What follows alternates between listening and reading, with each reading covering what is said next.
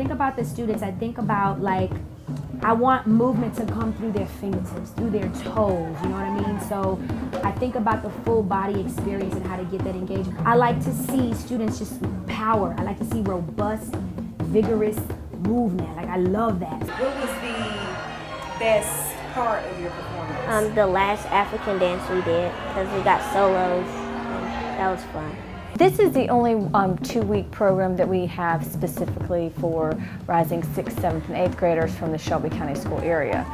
We do have summer camps that we run all summer, typically for ages 12 and under, but those are also for Shelby County School students, anybody who wants to apply. And then we have older level classes for the more serious dancer.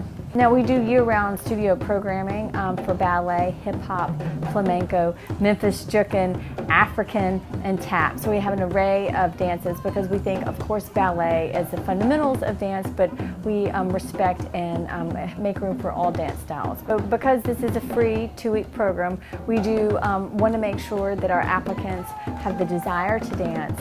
And so what we do is we have an audition here, typically in late April, and we also have auditions in some Shelby County schools around the area. Typically those are schools that we're already partnering with, such as Sherwood Middle and Colonial. And we go in and we audition the children. And it's not an audition based on skill so much as we want to see the desire and the enthusiasm to dance. It's a place for everyone, and not only are you dancing, you can learn stuff about like different people and meet new people.